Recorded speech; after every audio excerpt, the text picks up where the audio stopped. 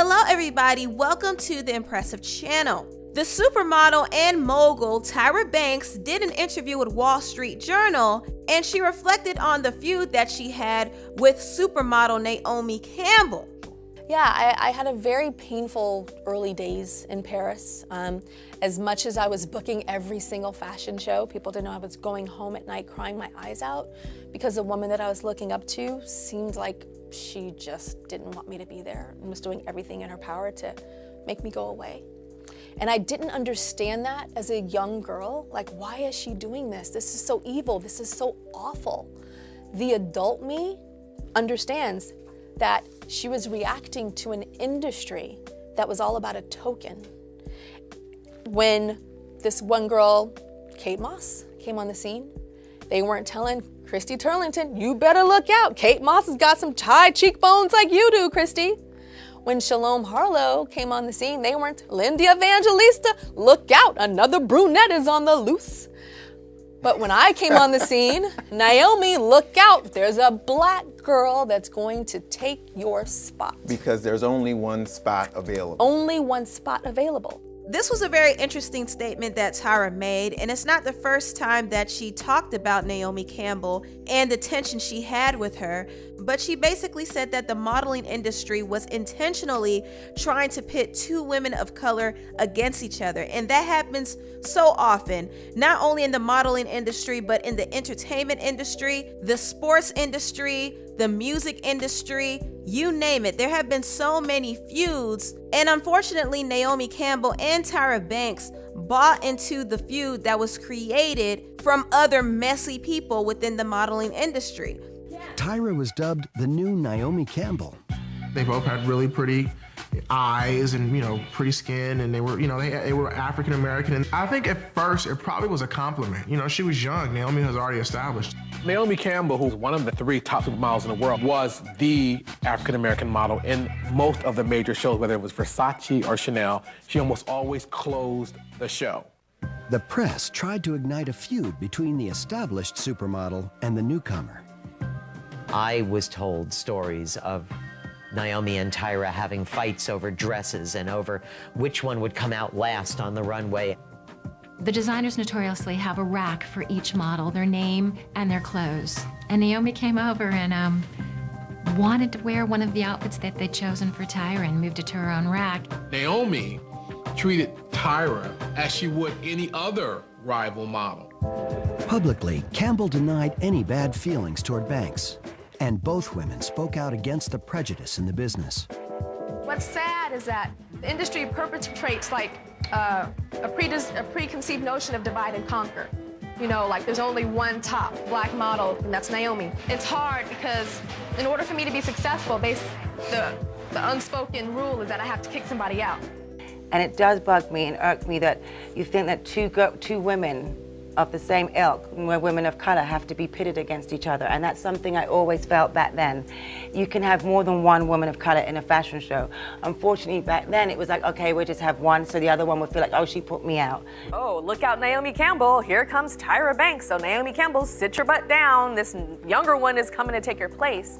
And it was really unfair to her. It wasn't fair to Naomi, but her response was, to this day, I'm very scared of her. But how was that response? I don't want to go too deep into the past, but it was very difficult. Very, very, like some of the lowest times of my life. I do want to break down what happened between Tyra and Naomi, and I first want to talk about the success that Naomi had. Now, Naomi Campbell first started really getting recognition in the late 80s, and she skyrocketed to supermodel status in the early 90s, and she was one of the biggest supermodels in the world at that time. She was on the cover of so many different magazines, including Vogue. She starred in music videos, she was in commercials, she was one of the most popular models on the runway. She definitely had the baddest catwalk of all time. She was stunning, she was fierce, she was just the hottest model in the fashion industry. And I say all of this to create a picture of who Naomi Campbell really was in her prime. Now, a few years later, another young model creeped up on the scene, and this model was Tyra Banks. Tyra Banks did her first major fashion shows in Paris, and she was an instant hit. She booked 25 shows in her first runway season, which was a really big deal. Photographers and designers loved her look, and in a way, they kind of made her out to look like another Naomi Campbell. Not only that, they were kind of propping her up to compete with Naomi. And Tyra Banks at that point was really young and really starry-eyed, and she idolized Naomi Campbell. So when she heard of these comparisons, she was actually flattered by it. However, Naomi did not appreciate the comparisons at all. And this is where the tension between Naomi and Tyra really began. People were talking in Naomi's ear, telling her that Tyra was the new girl coming to take her spot. Now, Naomi worked hard to be in the position that she was in, and I can imagine some of the things that she dealt with being the only black supermodel in the industry. So the fact that the people around her were feeding into her insecurities and telling her that she was going to be replaced made her feel some type of way. And unfortunately, she directed her animosity towards Tyra. I don't know if you remember. Do you remember the Azadina Laya fashion show that we Yeah, did when together? we had the braids. Yes. Yeah, I we remember. had the And the braids. little white frilly things. Yeah, Yes. I remember So you remember very that well. fashion Yeah. show? And I called my aunt. I said, she's right behind me. Oh my gosh, she's so beautiful. She's right here. Can you believe it? Can you believe it? Can you believe it? Just a couple of weeks ago, I was at home looking at her pictures, and now I'm in a fashion show with her. But Naomi, do you remember what you said to me? That's Now, I want you to- something awful and cruel. Awful. What did I say? You said, I heard you talking about me. Which You I used do. a I bad hear word. everything from everywhere. Yes, no, but no, you said you heard me physically. You were right behind me. You Right. heard me talking about you. You called me the B word, Uh-huh. and you said, and we have a photo shoot to do in Anguilla, and it's not going to be pleasant if you're talking about me like that. I probably did say And that. Why did you say that? Because I probably just heard the tail end or just thought it must be negative, which it Yeah. wasn't negative, so now it's something Yeah. new. So I'm really It sorry. was upsetting. Naomi Campbell did go on the Tyra Banks show, and they both discussed their feud in detail. The tension between them grew after they did a photo shoot for US Vogue in Anguilla. When I started to become a fashion model, I never tried to look like Yeah, you. but that's how they would do- made, There yeah. was a certain look. You know, Yeah, there was yeah. a certain look. You were the only one. You're the only black girl. Make every black girl's hair look like the that. same. Make every black girl's makeup like that. And then we went on that trip. We went on that trip in To Anguilla. Anguilla. Yes. Mhm, yeah. But I remember being on a boat, and I get seasick. So I was laying down on this little plank thing. Yeah, that boat shot there. I was laying down on a plank. laying down on a pillow. Yeah. And you came and you sat down next to me. And I think you let me put my head in your lap, or you put my feet on your lap. Right. And you're like, sweetie, are you okay? Are you okay? And I said, actually, yeah, I'm okay. I'm okay. And then you said, I have to ask you something. Right. See, I remember this because I was so new and young. You said, I have to ask you something. Do they try to make you look like me? Right. And I said, I don't know about so much now, but in LA, yeah, they really did with the little short black wigs that. and You stuff. told me that, yeah, I Yes. remember. And Naomi, you got up, pushed me away, and said, yeah, I thought so. And you turned. I did. You went from the sweetest woman that was giving me vitamins to someone that terrified me on that trip. Oh my God. And understandable, I can understand. I was told on that trip that I was sent home because you didn't want me there anymore. So I No, didn't that's finish not that trip. true. That's what I was told. I don't have the power of Anna Winter. There are some specific things that I remember as if it was yesterday that hurt me and hurt me to my core. Do you remember that photo? Do you Yeah, I that? remember.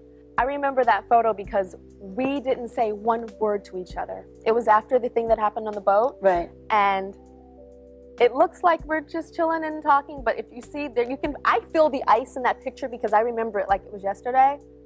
I don't remember. You don't remember? I remember only about There was no communication. I went from calling my mom, saying, oh my gosh, she's so amazing, to calling her going, I don't know what happened. Right. We just did a photo. She didn't speak to me. I don't remember. I remember just with I remember you telling me about the wigs. I don't remember anything. You don't remember anything else? But I remember that the ending of that trip was it was very cold. We did a fashion show. I don't remember what it was. It might have been Jenny or something like that in Milan. And we were doing that fashion show backstage. And you came up to me right when I was about to walk out. And you said something.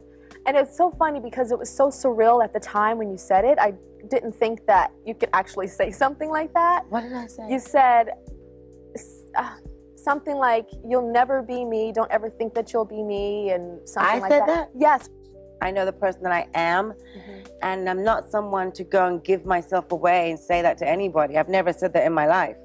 So, but if that's what you remember, I accept that, but it's not, doesn't sound like me to people that would know me. That experience between you and I was one of the most difficult times in my entire life. But don't you think some of the things are like blown up a little bit? When I would read the press, I'd be like, but this didn't happen. We didn't have a fight on the runway. This, I mean, it really was blown up out of proportion. No, most definitely. It was definitely blown up and perpetuated. But there, to me, there are certain things in the press that come from nothing, and then there are certain things that come from truth. I was tired of having to deal with you. I was tired of that pain. I was tired of the comparison. I was tired of constantly hearing that I got canceled from this job or this or that, or this photographer was called or this magazine was called and was telling to not use me. So I made a conscious decision and I said, you know what? I'm tired. I'm so tired of this. To be honest, Naomi, I'm fearful of you to this day. Not right now. I feel safe. I feel like it's just me and you. There's not a lot of hoopla. Right. But even a couple of seasons ago, even a couple of years ago when we did the Victoria's Secret fashion show, and I walk in the room and I see you, I'm like, I start shaking. My heart starts beating faster. I go back to the 17-year-old girl that you used to be. That I used to be when this powerful, strong icon woman that I looked up to was terrorizing me. So you heard in that interview, Tyra was basically expressing to Naomi how she felt when Naomi was basically bullying her. And once again, it wasn't just Naomi, it was the industry itself. There were times when fashion directors only wanted to use one black supermodel, and most of the time they chose Naomi Campbell over Tyra Banks. So Tyra did get frustrated with the industry itself. Not only that, she got frustrated with the industry's emphasis on her weight. There was a point in Tyra's career where she started getting curvier, and a lot of times in the high fashion industry, that's not really embraced. So Tyra Banks ended up quitting modeling for a little while to pursue other ventures. And it actually ended up being the best decision for her because she established herself as a mogul outside of modeling. She had her own hit show called America's Next Top Model, which became a huge success. Also, she had her own talk show at one point, which was also very successful. On top of that, she got into acting, so Tyra was able to branch off and do other things outside of modeling. But even with all of her success, she still had some unresolved issues with Naomi Campbell. So Tyra decided to invite Naomi Campbell on her show and have a heart-to-heart with her, and Naomi did apologize to Tyra. However I've affected you, or you felt that I've affected you, I take my responsibility. And I just want to say I'm very proud of you for being a powerful black woman sitting here and doing what you're doing. And please continue. Okay, Thank you so much.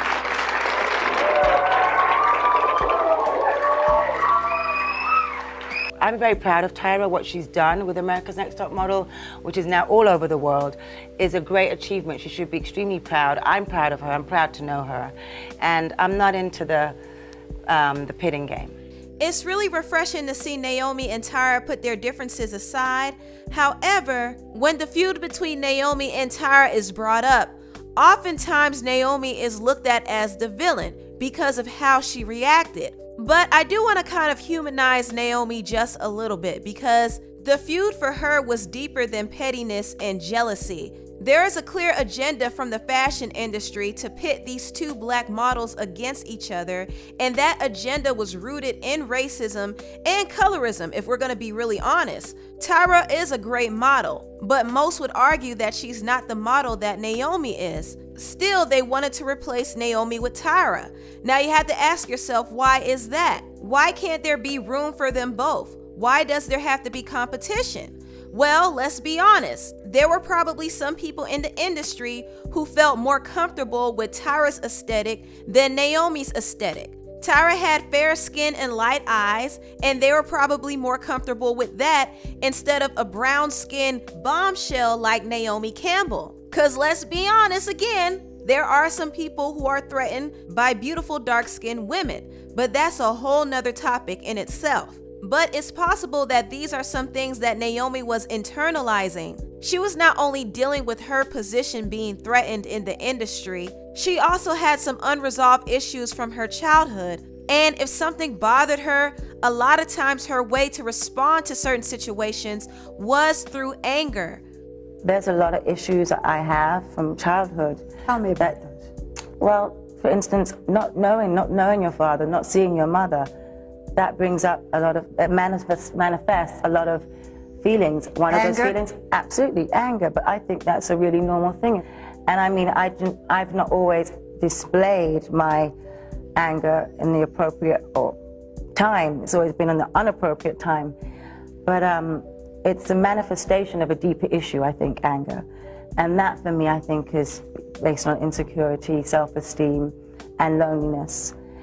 And being abandoned. Being abandoned. That's what I mean. That's what my core issues are: abandonment and rejection. And that puts me in a real vulnerable space. And everyone thinks, oh, Naomi's a really tough girl and really strong. But that's what I want to appear to people to be like. Because I fear that if I don't, they're going to just walk all over me if they really knew how I was.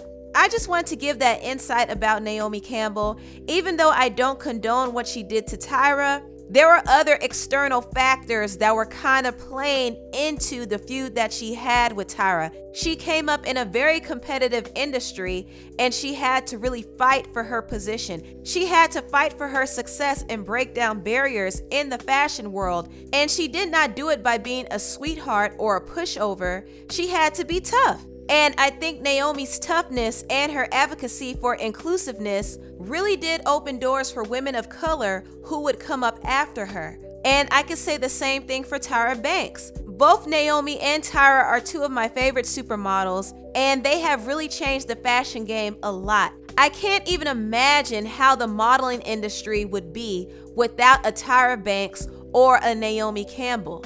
In my opinion, they are two of some of the most important models in history. And also, they're iconic. Anyway, tell me what you all think about this video down below. Please like, comment, and subscribe, and share this video if you care. Thank you so much for watching, and I'll see you next time.